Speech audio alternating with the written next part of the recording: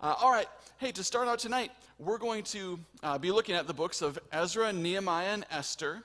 And we're actually going to look at them in a little different order. We're going to do Ezra, then Esther, and Nehemiah. You'll see why when we look at the chronology of those books.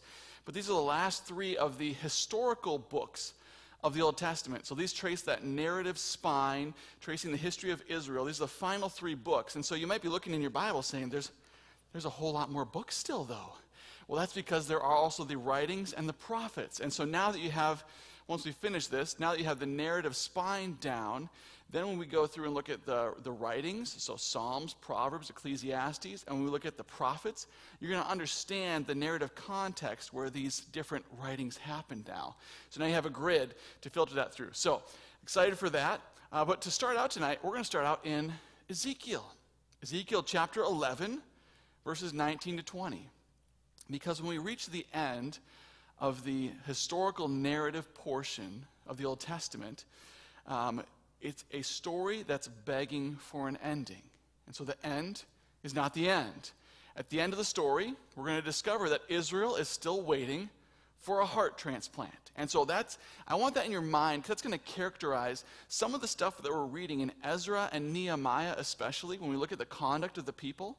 We're going to see some squirreliness happening, even though they've just come out of captivity, and it's because they need this heart transplant. And so here's what God says to the people through Ezekiel the prophet. He says this: I will give them one heart, and a new spirit I will put within them. So a couple things to note. One heart, a unified, united heart, and this new spirit. And so I capitalize, the capitalization is mine, but it's referring to the Holy Spirit that's going to come and be placed within them, indwelling his people. And so God purposes to give them this united heart and the Holy Spirit. Why do they need the Holy Spirit? Well, because as we keep reading, it says, I will remove the heart of stone from their flesh. Does it seem like at times when we've read the story of the Old Testament that the people's hearts are hearts of stone? That they're difficult to correct? Their ears are slow to hear. Their minds are slow to obey.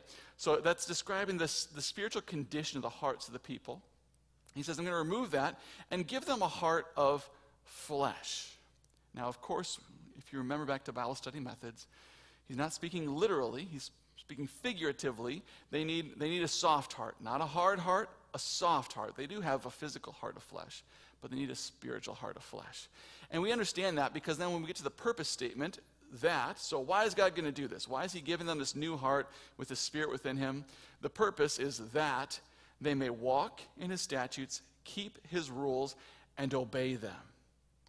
The people have difficulty hearing God's word, internalizing it, and then externalizing it with words, thoughts, actions. And so this new heart that the Lord's going to give them with the Spirit of God within them is going to help them to walk in his ways, to keep his laws, and to obey God. That's what will happen when God gives them this new heart and new spirit. And why is he going to do this? Because he says, and they shall be my people, and I will be their God. So the good news is, they are still his people. This is what God says to them on Mount Sinai, Exodus chapter 19, when they're making that ascent up the mountain, and Moses brings back word from them, that covenant from God. He says, you're going to be my people, and I'm going to be your God. God still intends for them to be his people, but he intends to help them to be fully the people they ought to be with this new heart. And so Israel, in the text we're looking at, and at the end of this story, they're still waiting for this heart transplant that comes. The heart transplant that comes in the new covenant. When Christ comes, lives the perfect life, dies, rises again, and then sends the Holy Spirit to indwell believers. So that's what we're looking forward to from the text today. But we still got to review. So why are we studying the Old Testament? Hopefully you have seen over the course of the past 12 weeks together that the Old Testament really has a lot of good application for our lives. And so it's not just the old stuffy historical, but it's living, it's active, sharper than a double-edged sword. It's fully inspired and applicable to our lives. And we've seen over the course of Israel's entire history, there is one person in the story who hasn't changed. One person who hasn't failed, one person who hasn't behaved inconsistently, and that's God. And so hopefully you have seen over the thousands of years of Israel's history that God is consistent in his character, in his nature, and so we can trust the character of God based on what we've seen over our survey of the Old Testament. You can glean wisdom from the pitfalls of the past. We've seen a lot of pitfalls. We're going to see some pitfalls even today, but we can glean wisdom. We can be wiser and smarter because we can learn from them. And hopefully as well, the text we just read is one of these pointing forward to Christ, but hopefully you've seen that this Old Testament narrative gives us a desperation for Jesus. Like I mentioned, it's a story begging for an ending, and Christ is the ending of the story in his first advent and second advent, and so it gives us desperation for Jesus. And lastly, grasping those promises fulfilled in Jesus. Now we understand what it means that he's the King of Israel. Now we understand what it means that he's the great high priest. These threads are coming together now as we understand the ministry Christ is accomplishing. So that's why we're looking at the Old Testament, because we want that for our souls. And as we're looking at these three books, we're going to address them all together because these three kind of hang together. But we're going to ask the question, who is God in the books of Ezra, Nehemiah, Esther? How do these three books point to Jesus, and how does it fit in the story of salvation? So starting off, on page 129 of your manual, page 129, that's where you're going to have this chart that just gives you a brief overview of how these books fit together in the history of Israel. Because these books aren't placed in chronological order. It's Ezra, and then Esther, if we're going chronological, and then Nehemiah would be the conclusion. And so you can see that here, where Esther's actually down here. But there's the post-exilic period refers to after exile. Post-exilic, after exile. And it covers this span of time between the captivity and the years of silence. At the end of this period of time, Malachi is going to speak, and he's going to be the last prophet. And then there will be 400 years of silence. No more inspired word, no more prophets writing, silence until Christ comes. And so this is the period of time we're talking about. And there's three key phases that happen. We have Zerubbabel, Ezra, and Nehemiah leading three different returns to the land. And Zerubbabel, the way to remember what he does, Zerubbabel rebuilds the rubble. So that he's the first one that comes back, and he rebuilds. When he gets back, there's nothing. It's just rubble still. And so he starts rebuilding that. Ezra comes back, and he reinstitutes temple worship. And so Dr. Mock here is listed as he rebuilds the people. He helps the people to start following God again in terms of temple worship. And then Nehemiah, or Nehemiah, depending on how you want to say it, he comes back and rebuilds the wall. And then he and Ezra together help Israel continue to follow God during that period of time. And so those are the three returns, but within that, we can see that Esther happens during this gap between the first and second return. And so I'll point out the spots to you where there's gaps in our text, where there's time that passes that you might not notice unless you realize the chronology of what's happening. But Esther takes place within this kind of 57-year gap there. And if you're looking for a chart like that, I don't have handouts for you, but if you got your study Bible, 579 is where you can see the timeline of the three books that we're looking at tonight. And we're going to look at them in chronological order. So we'll start with Ezra, then move to Esther, and finish with Nehemiah.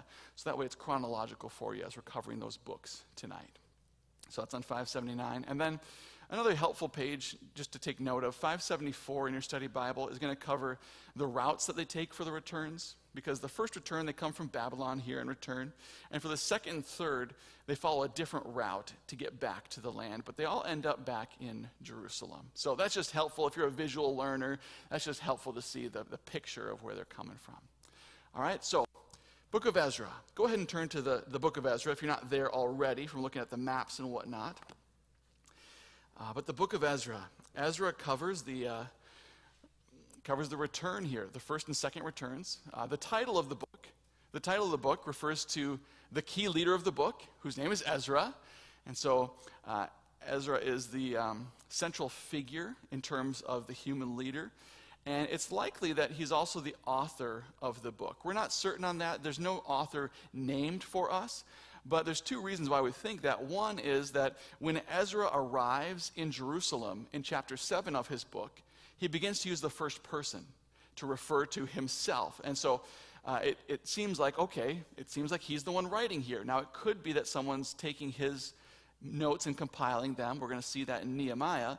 but it's likely because of the first person usage. And Ezra, because he was a scribe, would have access to the library of Persia.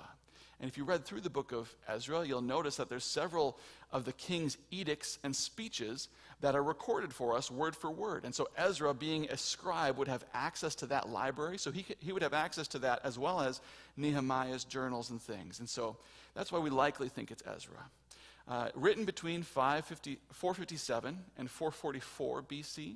And it covers the first and second returns from captivity. So there's 3 waves of exiles that are going to come back to the land, 3 parades heading back to Jerusalem. And Ezra covers the first 2. And the key theme you have to catch when you're reading the book of Ezra is that the hand of the Lord is at work. Ezra's going to say a couple times that the hand of the Lord is upon him in the work that he's doing. And he's going to say that the hand of the Lord is with them, the hand of the Lord is for them. And so the hand of the Lord, it's an anthropomorphic term because we're giving God human attributes. God doesn't have physical hands like you and I do, but we're saying he's actively involved. He's hands-on in the situation. So when it uses the hand of the Lord, God's actively working here. And so just as God in the books of 1st and 2nd Kings was actively opposed to the evil kings, God is actively now restoring his people to the land. So we got to catch the activity of God in this book. And MacArthur puts it this way in the study Bible. This is from your study Bible. It says this: God orchestrated the past grim situation, the captivity, and would continue to work through a pagan king and his successors to give Judah hope for the future, for the return. And so the hand of God is active in both. So page 133, that's where you'll have the overview of the book of Ezra.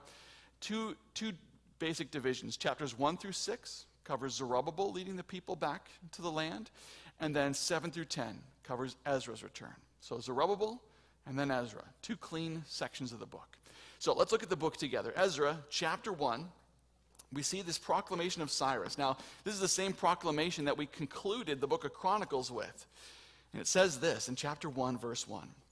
In the first year of Cyrus, king of Persia, that the word of the Lord by the mouth of Jeremiah might be fulfilled. The Lord stirred up the spirit of Cyrus, king of Persia, so that he made a proclamation throughout all his kingdom and also put it in writing. Thus says Cyrus, king of Persia, the Lord, the God of heaven, has given me all kingdoms of the earth, and he has charged me to build him a house at Jerusalem, which is in Judah. Whoever is among you of all his people, may his God be with him, and let him go up to Jerusalem, which is in Judah, and rebuild the house of the Lord, the God of Israel.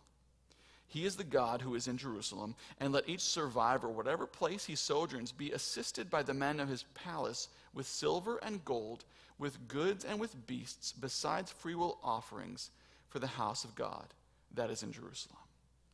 A couple of key things to notice. First of all, we see that the divine author tells us this is fulfilling what Jeremiah has prophesied, that Cyrus would make this proclamation. Cyrus acknowledges, remarkably, pagan king acknowledges the lordship of God. He says, the Lord, the God of heaven, has given me these kingdoms.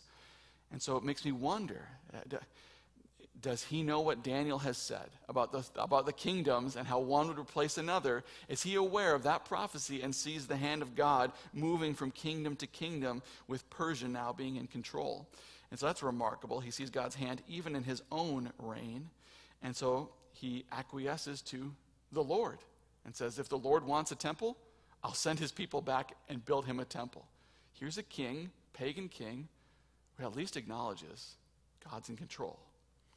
And so he makes this proclamation, and a group of exiles return. It's about 47,000 people that return in this first wave of people coming back to Jerusalem. You can see the figures if you look on chapter 2, verses 64 and 65.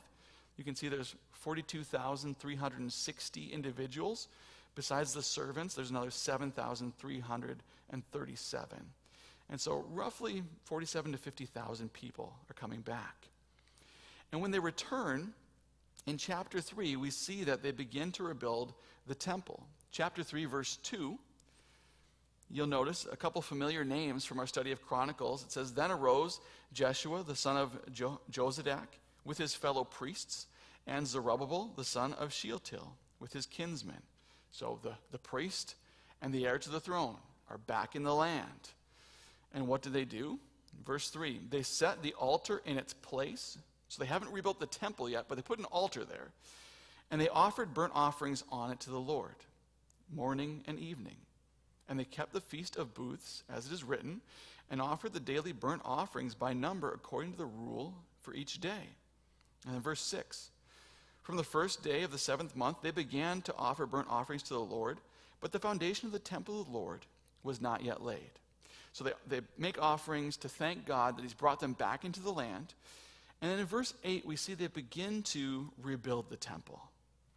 And so they begin to rebuild. They appoint Levites for the supervision of the task. And in verse 10, we get this scene where they've laid the foundation. They're going to celebrate. So chapter 3, verse 10 says, "And when the builders laid the foundation of the temple of the Lord, the priests in their vestments came forward with trumpets, and the Levites, the sons of Asaph, with cymbals, to praise the Lord according to the directions of David, king of Israel. And they sang responsively, praising and giving thanks to the Lord, for he is good. His steadfast love endures forever toward Israel. And all the people shouted with a great shout when they praised the Lord, because the foundation of the house of the Lord was laid. But many of the priests and Levites and heads of fathers' houses, old men who had seen the first house, wept with a loud voice when they saw the foundations of this house being laid, though many shouted for joy. So the people could not distinguish the sound of the joyful shout from the sound of the people's weeping. For the people shouted with great shout, and it was heard far away." And so we have this bittersweet mixed emotion moment where the younger generation, who didn't see the first temple, said, "Wow, we have a spot. We've got a temple. This is amazing." But the older generation, who remembers the first temple in all its glory, and who remembers the presence of the Lord being there, they're weeping. Why? Well, because this temple will pale in comparison to Solomon's temple. Herod will try to renovate it to make it look more beautiful, but it's never going to be the same as the one that Solomon had built. And secondly, when Solomon's temple is built, and when the tabernacle was built, they saw the visible presence of God descend on the place. And it gave them assurance that the Lord was with them. But there's no such sign for them here. And so they're left wondering, will God dwell in this temple? Will he be here as he was in the last temple? And so it's a question on their mind. And so that's why the old men weep when they see the temple. They're wondering, will it ever be the same? Will he be in that close proximity to us again? And we don't get an answer in this particular text. But chapter 4 tells us then about some adversaries that come. And now these adversaries that arise, they don't want to see Jerusalem return to its former glory. They don't want to see the people return to their rightful place. And so they oppose Zerubbabel and the rebuilding here. And much like a younger sibling telling on their older brother, here their solution is to write a letter to the king and say, "Do you know what those guys are doing? They're trying to rebuild the temple. They're going to rebel against you. Look through the history of this people. They're a rebellious people. You can't trust them." And so that's the scheme. That's the tactic that they try to use. And it works for a time. The king orders for the work to cease for a period of time. But after they clear up things, Darius orders the work to begin once again. And in chapter 5, we see the building begin once again. And notice chapter 5, verse 1. We have two other prophets mentioned here we got to take note of. So now the prophets Haggai and Zechariah prophesied to the Jews who were in Jerusalem and Judah in the name of the God of Israel who was over them. And then they began to rebuild. Now Haggai and Zechariah, if you're looking for where they speak about the temple, Haggai chapter 2 and Zechariah chapter 4, both of them prophesy that the temple will be built. And so they're correct in that. The temple is built. And in chapter 5, verse 5, it says, "But the eye of their God was on the elders of the Jews, and they did not stop them until the report should reach Darius and an answer by the letter concerning it." So they begin building once again, and the guys try the same sort of schemes to get the temple construction to cease. And that goes on for a period of time. And then we reach chapter 7. So they've been working, they complete the temple, they try to reinstitute some of the practices, but once the temple is completed, there's a gap for a period of time. And so if you look at the end of chapter 6, beginning of chapter 7, you'll notice that they begin to celebrate once again the Passover. They begin to keep the feasts once again. And it says, the Lord made them joyful and had turned the heart of the king of Assyria to them. So he aided them in the work of the house of God, the God of Israel. And it looks like maybe just a moment passes between chapter 6, verse 22, and chapter 7, verse 1. It's actually 57 years between these two chapters. And now the second wave is going to be coming back with Ezra. And so Ezra is commissioned to go back and reinstitute temple worship. And so we want to notice the time gap there. It says Ezra went up from Babylon. And then notice the end of verse 6. It says the king granted Ezra all that he asked, for the hand of the Lord his God was on him. So Ezra asks the king for everything necessary to begin the temple worship again and to renew the hearts of the people. The king gives it all to him. As we keep on reading, at the end of this, midway through this chapter, it's describing Ezra accumulating what's necessary for the return. And it says this in chapter 7, verses 9 and 10. It says this. Now, you might remember verse 10, if you're with us for Bible study methods. Pastor Mark taught on that verse. But it says this in verse 9. The good hand of his God was on him. God's active involvement helping Ezra to acquire what's necessary to return. For Ezra, so here's why God was with him. For Ezra had set in his heart to study the law of the Lord, to do it, and to teach his statutes and rules in Israel. And so this is a model for what it looks like to seek the Lord in his word. First, we study it. If we don't know what we're saying, we're going to be a heretic. We got to know what he says. Secondly, we have to do it. If we don't do it, we're hypocrites. So we study, so we know what God says. We obey it, so we're not hypocritical. And then we teach it. We bear fruit as we teach others. And so that's the model for what it looks like to study God's word. Ezra has a heart to do this and to teach the people. And so he's the right person. He's the right person for this period of time to lead God's people. And what I want you to catch at the end of chapter 7 then, look at verses 27 and 28. You're going to notice the pronoun switch here now that Ezra is back in Jerusalem. It says, Blessed be the Lord, the God of our fathers, who put such a thing as this into the heart of the king, to beautify the house of the Lord that is in Jerusalem, and who extended to me his steadfast love before the king and his counselors, and before all the king's mighty officers.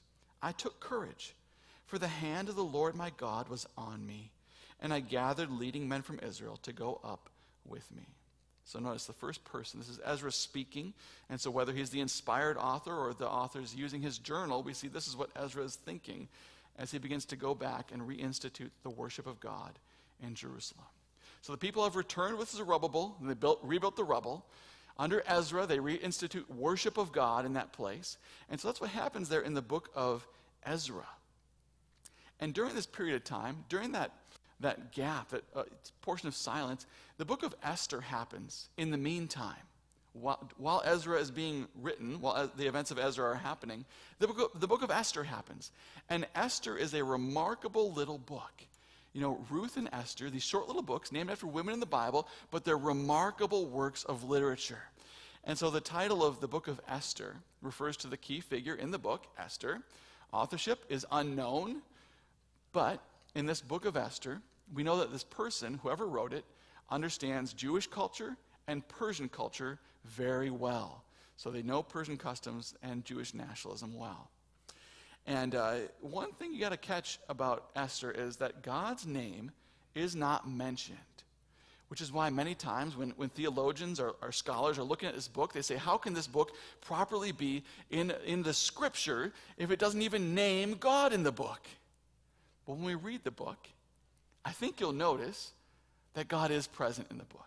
He might not be named, but the book begs for us to notice God's hand at work. And so Esther takes place during this period of time. So this is what's happening over here in Persia while the Jews are rebuilding the temple and while Ezra is instituting worship. The book of Esther is happening. And the book of Esther is written in what we call a chiasm. So it's a form where it's like a sandwich. And the best part of a sandwich is in the middle. The best part of Esther is in the middle. That's the turning point, the crux of the story, the climax of the story. And so we see that there's a mirror happening throughout the story. So the book begins by telling us about this king. And the king is great. And he decides that he's going to have a feast. And at this feast, he wants his wife to come and show off her beauty before all of his drunk friends at this feast. Queen Vashti says, "No, thank you. I don't want to be entertainment for your drunk friends." And so the king orders that Vashti be ousted from the kingdom and that a beauty pageant will begin to find the new queen. And so we thought reality shows were something new. They had reality shows all the way back in Persia. So they have a beauty pageant. Esther wins. She's the most beautiful, so she becomes the queen. And then we meet this man named Haman. Haman's evil. Haman's awful. Haman hates Mordecai in particular. He doesn't get along with him.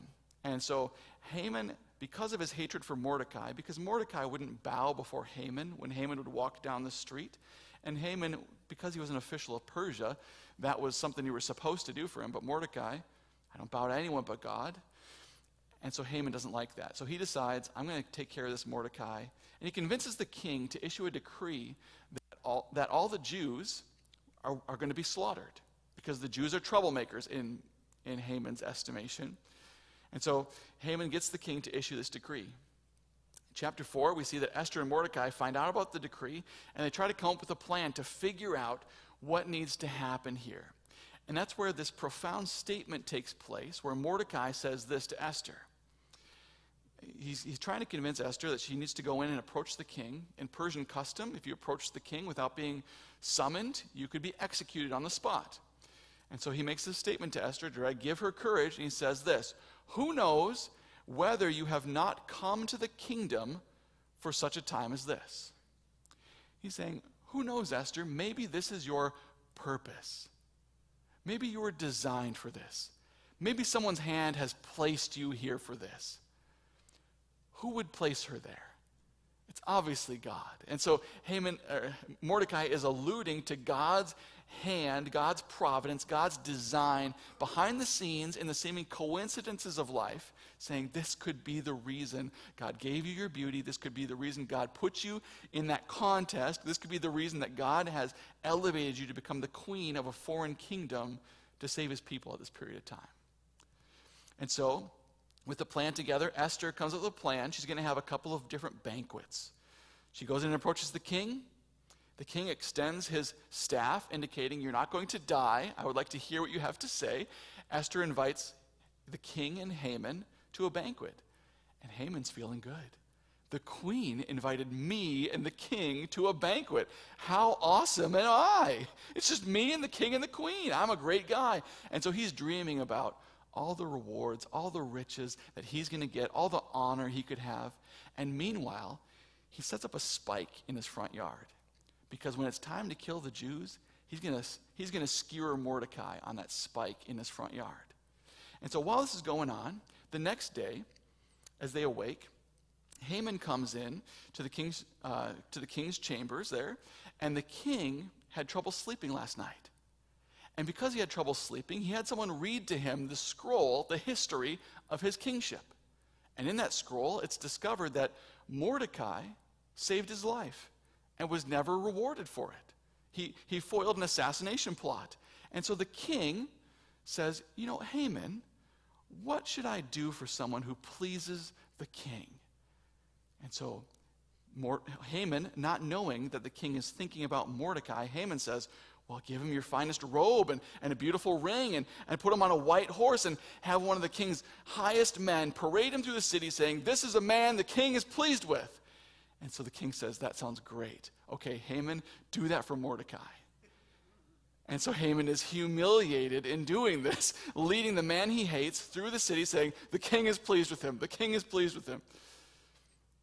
In the midst of chapter 6 then, Esther reveals to the king Haman's plot, that Haman has desired to kill Mordecai and all the Jews, and that Esther herself is a Jew. So the king is enraged, and he has Haman skewered on that spike he had intended for Mordecai. And so then they come up with a plan to reverse the decree. They make an order saying the Jews can defend themselves and you're not supposed to attack them. So that takes place in chapter 8 here. Mordecai is now elevated to the status that Haman had, and Mordecai's greatness is declared in the final chapters. And so the whole book hinges around this twist of fate, or twist of God's providential hand. Coincidentally, everything Haman intended for Mordecai, he received himself. And everything that Haman intended for himself, Mordecai received. So we see the hand of God. It's on display in this book. And so the key verse there. Who knows? God knows. God put you there for this time, Esther. So that's the book of Esther. God's still at work. Even in a foreign land, God's still at work. And then we go to Nehemiah. And Nehemiah covers that final return of the people from Persia to the promised land, to Jerusalem. Nehemiah, many people think that Nehemiah and Ezra are actually one book, or were intended to be one book, or were written by one author, because a lot of the themes draw through the entire text there. So the title of the book refers to Nehemiah, who leads the third return from captivity. Authorship, it's likely Ezra. If we decide that if Ezra is indeed the author of Ezra, then he's probably also the author of Nehemiah. Whoever wrote Ezra also wrote Nehemiah. And it's likely written around this period of time, 400 BC, covers that final return, and the hand of the Lord theme carries through the book of Nehemiah.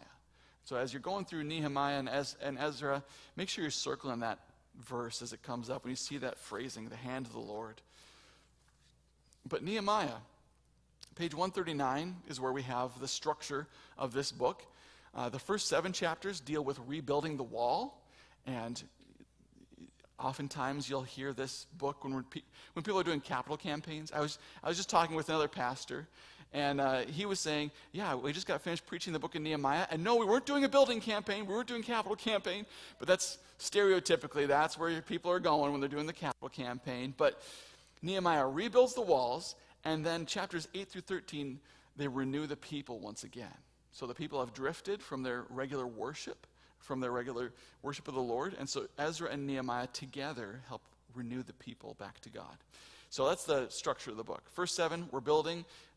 Conclusion, we're worshiping. So, Nehemiah, chapter 1. Nehemiah is cupbearer to the king. We get this information in the very last verse of chapter 1. And so he has a position of a high amount of trust. The cupbearer would be the person who would taste the king's food before the king did. And so he's basically a shield for poison. If Nehemiah lives, okay, great. Now the king can eat because you didn't die, it must not be poisoned. And so he's a trusted person because the king is trusting that Nehemiah is not going to poison him. So he has a high level of trust from the king. And in chapter 1, verse 3, a remnant returns from Jerusalem, and they bring report to Nehemiah on what's happening in Jerusalem. And they said to me, the remnant there, and notice the first person, this is from Nehemiah's own writings, and they said to me, the remnant there in the province who had survived the exile is in great trouble and shame. The wall of Jerusalem is broken down, and its gates are destroyed by fire. So the stone wall has been broken down, the wooden gates are burned. Verse 4, as soon as I heard these words, I sat down and wept and mourned for days. And I continued fasting and praying before the God of heaven.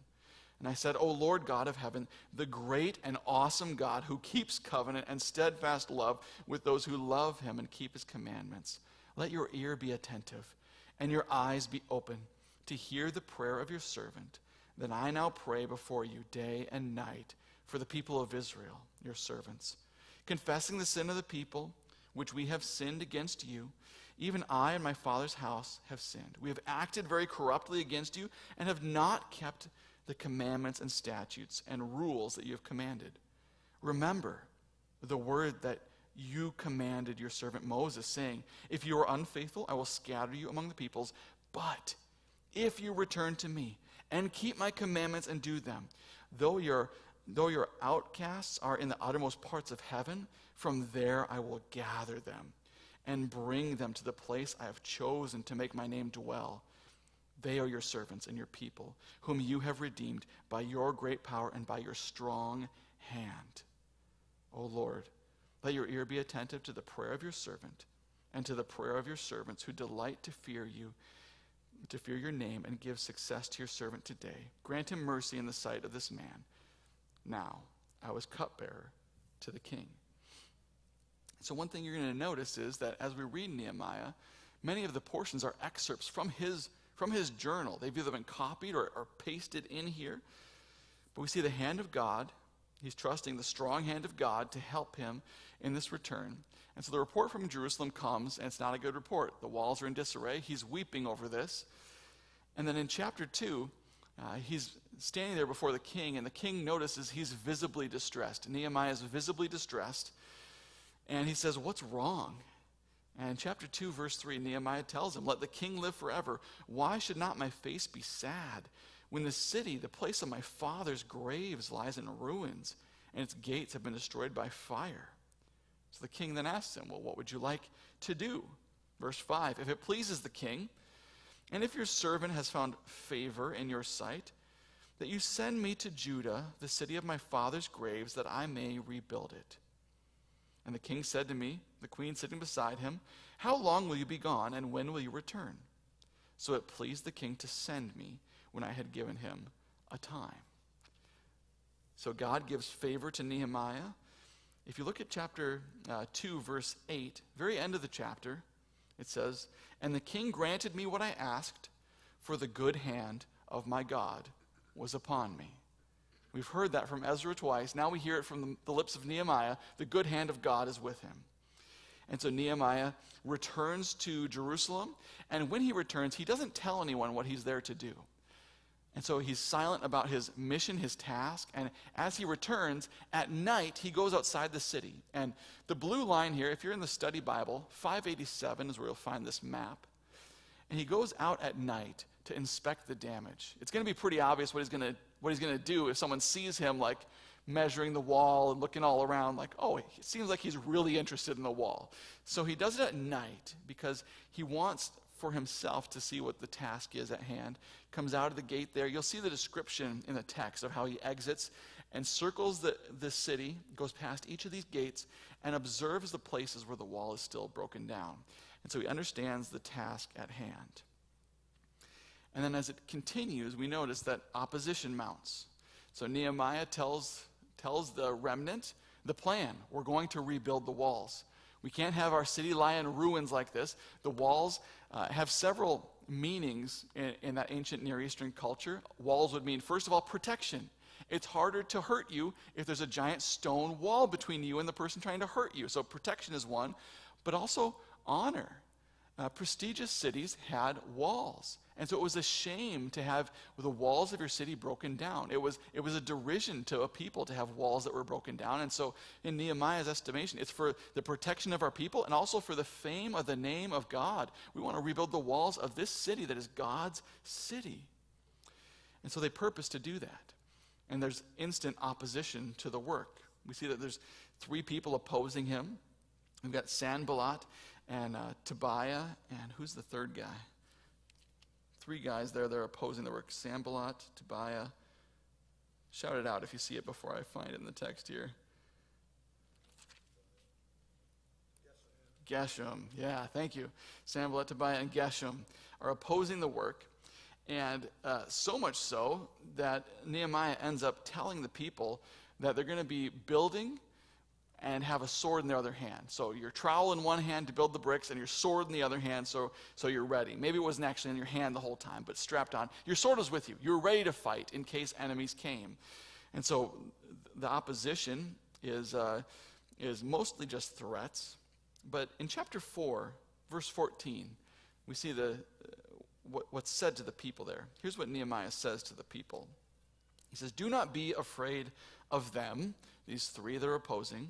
Remember the Lord, who is great and awesome, and fight for your brothers, your sons, your daughters, your wives, and your homes. You could put that in Braveheart. That's a good speech. Don't be afraid. Remember, the Lord is great and awesome. He's on your side. If you're on his side, he's on your side. And fight for your brothers, your sons, your daughters, your wives, your homes. And you'll notice the wisdom of Nehemiah too. He has each person building the spot, the chunk of the wall that's close to their house. And so that way you have personal skin in the game. If this piece of the wall is set, it's going to be harder to get to my house in particular. And so there's wisdom there. And in chapter 6, there's a number of conspiracies and opposition that Nehemiah faces. But in chapter 6, I think what's remarkable, well, chapter 5, verse 19, let's look at that one. There's a number of moments in here where we recognize that some of what we are reading is Nehemiah's prayer to God as he's recording the events of his life. So chapter 5, verse 19, remember for my good, O my God, all that I have done for this people. Following the conspiracy, chapter 6, verse 9, but now, O God, strengthen my hands. Again, we see hands at play and God's work. In chapter 6, verse 14, remember Tobiah and Sanballat, O my God, according to these things that they did, and also the prophetess Noadiah and the rest of the prophets who wanted to make me afraid, false prophets who were opposing him. And so we see Nehemiah reliant on God in the midst of this and opposing a number of great schemes against him. And so it's amazing to me that we get glimpses into Nehemiah's heart throughout this process of rebuilding the walls. And as I was reading it, it made me think about Augustine's Confessions. I don't know if you've heard of St. Augustine, early church father, but his greatest work was a book called The Confessions. And it's a first-person confession to God, testimonial on how great God is. And it begins with this phrase, great are you, Lord, and greatly to be praised. And so I just think of that. When I read the words of Nehemiah, I think, I wonder if Augustine's echoing Nehemiah there. So Nehemiah, he's trusting in God. We see glimpses into his heart in the midst of this. And then in chapter 8, the walls have been completed. And when the walls are finished, you'll notice that they say this. This is from chapter 6, verse 15, the moment when the walls are completed. It says, so the wall was finished on the 25th day of the month of Elul in 52 days. How long does it take to build a house in America with machines and contractors? Here, 52 days to rebuild the walls. And when all our enemies heard of it, all the nations around us were afraid, and they fell greatly in their own esteem. You see what happens? They say, whoa, do you see what their God did? We are maybe not that great. They fell greatly in their own esteem, for they perceived that this work had been accomplished with the help of our God. Absolutely it was. So the hand of God helps them to finish the wall. And then when we get to chapter 8, now they're going to reinstitute worship. And so Ezra has returned. He's set in his heart to study the law, to do it, and to teach it. Now we get to see Ezra teaching the people the law in chapter 8 here. So chapter 8 of Nehemiah, it says, all the people gathered as one man into the square before the water gate. And they told Ezra the scribe to bring the book of the law of Moses that the Lord had commanded Israel. So Ezra the priest brought the law before the assembly, both men and women, all who could understand what they heard, on the first day of the 7th month. So the people gather here expectantly. They're eager to hear what God has to say to them. And so Ezra gets up. He's on a platform that they've constructed for this purpose, to hear the law read to them. It says, and he read from it, facing the square before the water gate, from early morning until midday, in the presence of the men and the women and all those who could understand. And all the ears of all the people were attentive to the book of the law. Have you ever listened to a sermon that goes on for a long time and our mind begins to wander? How long does it take for your attention span? Is it 15 minutes, 30 minutes? Here they're listening for an entire morning, from early morning until noon, hearing the word of the law. And are they drifting off and falling asleep? What does the text tell us? They were attentive to the book of the law. They recognized, this is something I am desperate for. I need God's word. I need his law. And so this desperation makes them attentive. The people listen attentively as Ezra reads the law to them. And so he's up on the platform that they've made for that purpose, verse 4 tells us. Verse 5, and Ezra opened the book in the sight of all the people, for he was above all the people. And as he opened it, all the people stood. And Ezra blessed the Lord, the great God, and all the people answered, Amen, Amen, lifting up their hands. All right, so we got a charismatic service. They're responding. No, not charismatic, but they're responsive, right? They're interacting as he's preaching. They're invested in it. Amen, amen. And so they're in it. And they bowed their heads and they worshiped the Lord with their faces to the ground. What happens? The people gathered expectantly, they listened attentively, and they respond properly to the word. They hear God's word, and they say amen. They affirm it. That's intellectual assent. They bow down and they worship. And then it says to us that these people, this group of people who are teaching with Ezra, they help the people to understand the law while the people remain in their places. Verse 8, they read from the book, from the law of God clearly, and they gave the sense so that people understood the reading. They made them understand the text. And so Ezra is teaching, and then verse 9, it says, and Nehemiah, who was the governor, and Ezra, the priest and scribe, and the Levites who taught the people, said to the people, this day is holy to the Lord your God. Do not mourn or weep. For all the people wept as they heard the words of the law. Why are they weeping? They understand how far they have strayed. Their hearts are convicted by the divine inspired word of God being read before them. And so they say, listen, this is supposed to be a joyful day. You have the Lord's words again. And so we understand the conviction you're feeling, but don't weep. The right response now is thankfulness and joy.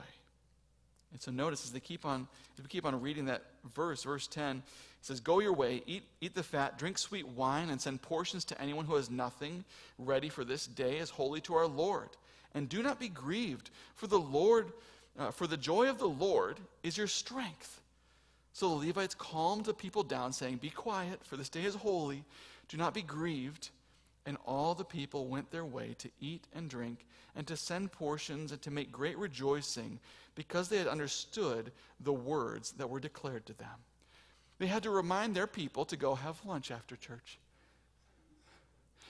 They had to remind them, hey, go enjoy, have a meal together, celebrate. We have the word of the Lord. This is a joyful day. They're celebrating together because they understood the words that were declared to them. They got it. They understood what God was saying to them. And so we see this renewal happening among the people. And then in chapter 9, after this reading of the word, in chapter 9, so Ezra reads the law, and here's something Alistair says about this particular chapter, chapter 8. What we notice is this: the real problem was not the broken wall, but the spiritual apathy of the people. And it's beginning to change in chapter 8. We see that the people are grieved, and they have to be instructed to be joyful. And so the apathy of the people is beginning to change in chapter 8. And so we get to chapter 9 then, and the people pray and confess. And chapter 9 is a great one if you want a one-chapter summary of Old Testament history. I mean, this chapter, so Nehemiah chapter 9, and then Stephen's speech in Acts 7, those are probably the two most concise histories of Israel that you can find in the Bible. But I want you to catch, they're praying to God, and one thing you got to catch as you're reading chapter 9, they're speaking to God, declaring all the wondrous things you have done, God, and then all the wrong that they have done, the people. So I just want to read a portion of this for you. It says this, chapter 9, we'll start in verse 5. It says, the group here speaks to the people, and they say, stand up and bless the Lord, your God, from everlasting to everlasting. Blessed be your glorious name, which is exalted above all blessing and praise. You are the Lord, you alone. You have made heaven, the heaven of heavens, with all their host, the earth and all that is in it, the seas and all that is in them. And you preserve all of them. And the host of heaven worships you, your creator, your sustainer, they said. Verse 7, you are the Lord, the God who chose Abraham and brought him out of Ur, the Chaldeans, and gave him the name Abraham. You found his heart faithful before you. You made with him the covenant to give his offspring the land of the Canaanite, the Hittite, the Amorite, the Perizzite, the Jebusite, and the Girgashite. And you have kept your promise, for you are righteous. And you saw the affliction of our fathers in Egypt, and heard their cry at the Red Sea, and performed signs and wonders against Pharaoh and all his servants, and all the people of this land. For you knew that they acted arrogantly against our fathers. And you made a name for yourself, as is to this day, and you divided the sea before them, so they went out through the midst of the sea on dry land. You cast their pursuers into the depths, as a stone into mighty waters. By a pillar of cloud you led them in the day, and by fire in the night, to light for them the way in which they should go. You came down on Mount Sinai and spoke with them from heaven, and gave them right rules and true laws, good statutes and commandments, and you made known to them your holy Sabbath, and commanded them the commandments and statutes, a law by Moses your servant. You gave them bread from heaven for their hunger, and brought them water out of the rock for their thirst. You told them to go in and possess the land that you had sworn to give them. But they and our fathers acted presumptuously and stiffened their neck and did not obey. They refused to obey and were not mindful of the wonders that you performed among them. They stiffened their neck and appointed a leader to return to their slavery in Egypt. But you are a God ready to forgive, gracious and merciful, slow to anger and abounding in steadfast love, and did not forsake them, even when they had made for themselves a golden calf and said, "This is your God who brought you up out of Egypt," and had committed great blasphemies. You, in your great mercies, did not forsake them in the wilderness. Verse 20, you gave your good spirit to instruct them. Verse 22, you gave them kingdoms and peoples and allotted to them every corner. Verse 23, you multiplied their children as the stars of heaven, and you brought them into the land. Verse 24, you subdued before them the inhabitants of the land, the Canaanites. End of verse 25. So they ate and were filled and became fat and delighted themselves in your great goodness. Verse 26, nevertheless, they were disobedient and rebelled against you, cast your law behind their back, and killed your prophets. You gave them into the hand of their enemies. You heard that from heaven. You gave them saviors who saved. We're counting the times of the judges here. Verse 28, but after they had rest, they did evil again before you, and you abandoned them to the hand of their enemies. So they had dominion over them. Yet when they turned and cried to you, you heard from heaven, and many times you delivered them according to your mercies. Verse 29, and you warned them in order to turn back to your law, yet they acted presumptuously and did not obey. Verse 30, many years you bore with them and warned them by your Spirit through your prophets, yet they would not give ear. Therefore, you gave them into the hand of the peoples of the lands. Nevertheless, in your great mercies, you did not make an end of them or forsake them, for you are a gracious and merciful God. Now, therefore, our God, the great, the mighty, the awesome God, who keeps covenant and steadfast love, let not all the hardship seem little to you that has come upon us, upon our kings, our princes, our priests, our prophets, our fathers, and all your people, since the time of the kings of Assyria until this day.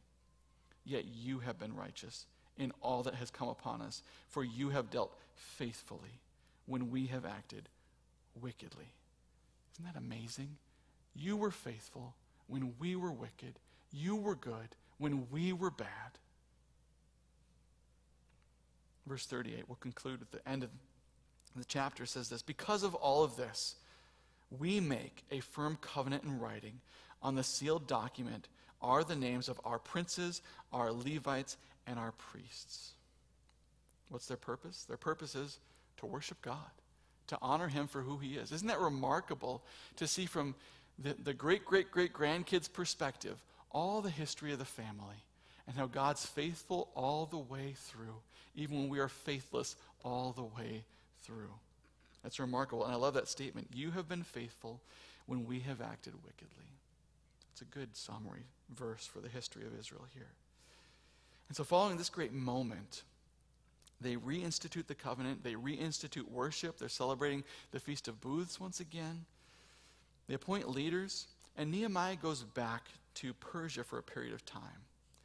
And when Nehemiah returns from Persia, if you've read chapter 13, he returns from Persia, and many of the sins that were happening before are beginning to happen again. And so the vision has leaked, the passion for God has leaked, and they've stopped celebrating the Sabbaths. And so Nehemiah has to set guards at the gates to shut the gates so they can't go out and work the fields on the Sabbath. And we see that the people are beginning to marry those who are not followers of the one true God. And it reflects on Solomon's divided heart. And so we see the very sins that led Israel down this dark path, they're beginning to taste once again. And so Nehemiah throws a fit and tries to bring them back toward God. He begins to beat up some of these men who are doing these things. At the end, Nehemiah says this, chapter 13, verse 29. Remember them, O my God, because they have desecrated the priesthood and the covenant of the priests and Levites. So thus I cleansed them from everything foreign. I established the duties of the priests and Levites, each in his work. I provided wood for the offering at the appointed times and for the first fruits. Remember me, O my God, for good. So God, remember, I tried. I tried with these people. I tried, Lord.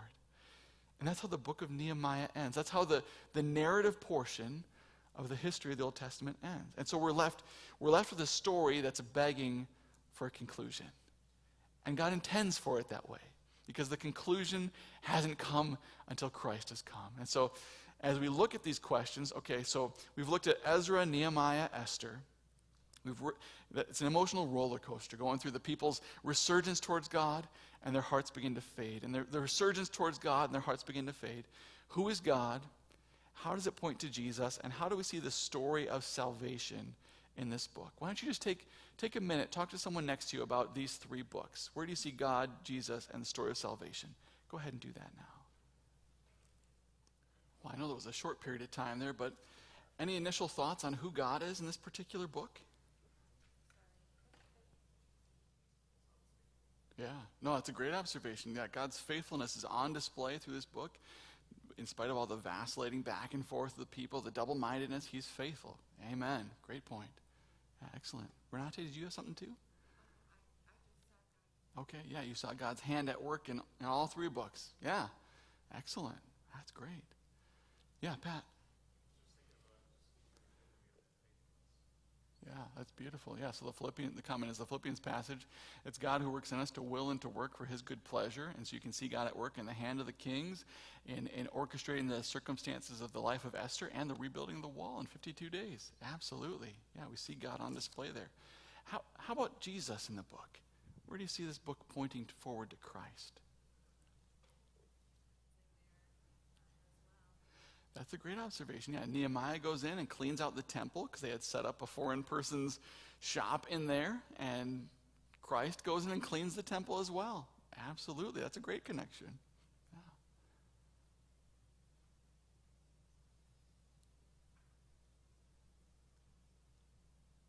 How about the last one then? Any thoughts on how this fits the story of salvation? Yeah, that's a great observation. Antithesis, a foil to the New Jerusalem. New Jerusalem It arrives like a bride coming out of heaven, and here they're working, slaving away, sword in one hand, trowel in the other. That's a great observation. Well, here's a couple thoughts I had on these 3 books. First one is, who is God? God's the sovereign orchestrator of all history. We see his hand at play, on display throughout all these books. So Ezra and Nehemiah, it's overtly, and the author's pointing out to us. We saw the hand of the Lord, the hand of God, the hand of God. Do you see him working? And so the author points out to us explicitly, as many times as he can, that God's orchestrating. And even in Esther, we see God is the one, with these seeming coincidences, God is the one pulling it all together. He's the one who's put her in that spot. And so he's in control. He's working his plan. How does it point to Jesus? His work is the only cure for our sin-sick hearts. At the end of that book of Nehemiah, I thought, wow, I wish it ended in chapter 9. I wish it ended there. I wish we didn't have to see them begin to drift again. But it's a reminder, it's a story that's begging for the conclusion, which is Christ's work and Christ's return. And so how do we see it in the story of salvation? These books beg for a God-centered work and ending. Because we think about the ending. This is the end of the Old Testament narrative books, the end. Well, we have questions. When will the people finally love and obey God? Well, when they get that heart transplant. When will the true king finally return? Well, he comes twice. We saw his first advent in Christ when he comes and dies. They thought that was going to be the moment where he reigns. That's why they were confused, but were longing for the king to return. And lastly, when will God finally dwell on the earth? When will he reign here with his people? That's what we're longing for. So that's one thing I love about these narrative books, the Old Testament. It's a story without an ending, because the ending is bound up in Christ. It all points to Jesus. And so that's a beautiful thing. So those are the narrative books of the Old Testament. This has been part 1 of Story of the Old Testament. And so what does that mean? What does that mean? Well, for next semester, in the fall, this is our last class. Can you believe it? In the fall, we're going to be looking at Story of the Old Testament, part 2, the poetry and wisdom books. So poetry and wisdom, we'll see where those fit within this narrative timeline. But now that you have this down, now you understand the sequence of events. Now we're going to see how these other pieces fit in there. So that's in the fall. You can look forward to that coming. And this Sunday, Pastor Mark is preaching on the Jesus you never knew. So looking at the pre-incarnate Christ, the incarnate Christ, the glorified Christ, and the returning Christ. So it's going to be a great one. Join us for that. Let me pray. Lord, thank you so much for this night and for these weeks that we've had, beholding the wonder of who you are. I pray that you would help us to continue to grow in that knowledge and love of you, and that we would rely on you as the only one who can cure our sin-sick hearts. You're the only one who can pay for our sin. And Lord, would you help us to have a longing for your work in our lives and for your reign, Lord. And so we pray this in Jesus' name. Amen. All right, thank you all. See you next semester. Wow.